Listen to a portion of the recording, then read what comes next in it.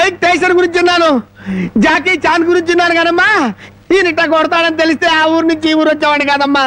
ఏం బ్యాడు పాప. ఎందుకండి ఇతను ఇలా కొట్టారు? వీడు వాగుడు చూస్తే అక్కడే చంపేద్దాం అనుకున్నాను. దాన్ని చంపడానికి తగ్గ పర్సనాలిటీ లేదని వదిలేశాను. వద్దులే నాయన. అమ్మా నీ గాజులు నువ్వు తీసుకో తల్లి. మా ఊరు నేను వెళ్ళిపోతాను. అన్నం తినకుండా వెళ్తావా? తన్నులు తిన్నోడిని అన్నం తినకుండా ఎందుకు వెళ్తాను బాబు?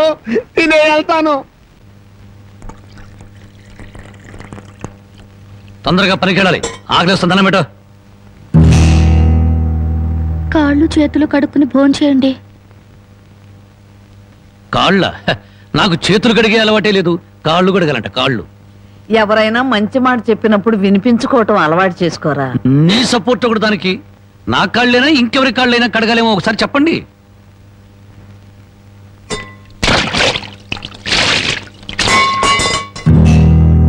కాళ్ళు సరిగ్గా తడవలేదు.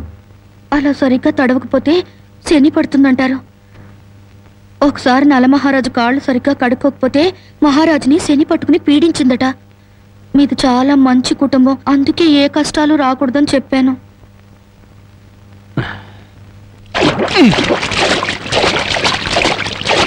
చాలా లేక బావిలోకి వెళ్ళి దూకి రానా?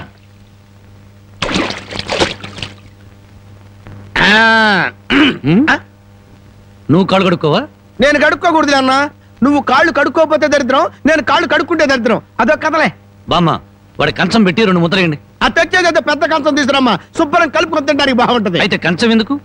పెద్ద మంచం వేసి దాని మీద గోని పట్టె వేసి వడ్డించండి. పంది పిల్ల దొర్లుతూ తింటాడు. చేపల వేపుడు ఎక్కడ? ఇదిగో. ఏమిటిది? చేప. ఇది చేప? చేపల వేపుడంటే చేపను తీసుకొచ్చి పెద్ద పెద్ద ముక్కలు కోసి దాంట్లో ఉప్పు కారం బాగా పట్టించి సలసలకాగే నూనెలో కరకరకలాడేటట్టు వేయించేదానివి. ఈరోజు అసహ్యంగా చేశావు. దీని వేపుడు కూర అనరు, ఏడుపు కూర అంటారు. ఈ పూట నేను వంట చేయలేదురా.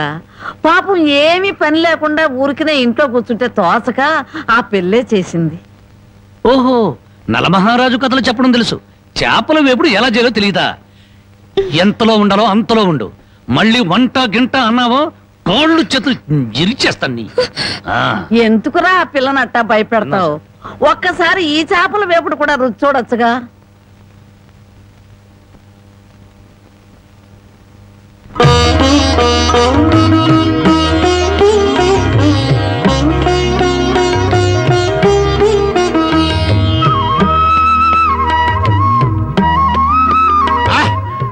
భగవాన్, ఇంత కమ్మటి కూర తిన్న తర్వాత చచ్చినా పర్వాలేదు. నిజంగానా? అయితే బాగా తిను. తిన్న తర్వాత నేనే చంపేస్తాను.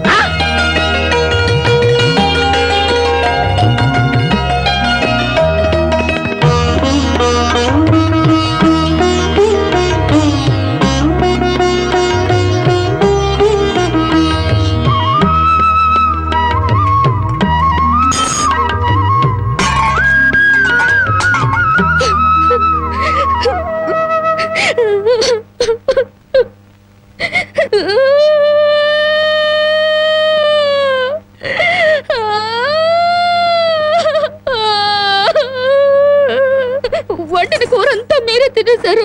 తినక ముందు నన్ను ఎందుకు తిట్టాలి? ఆ తర్వాత మాకు కూడా మిగలకుండా కూరంతా ఎందుకు తినాలి?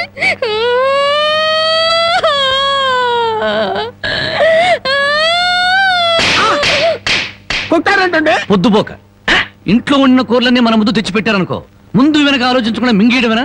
మొత్తం మనం తింటే చివరికి ఆడవాళ్ళేం తినాలి? ఆడు సరే, నీ బుద్ధి ఏమైంది?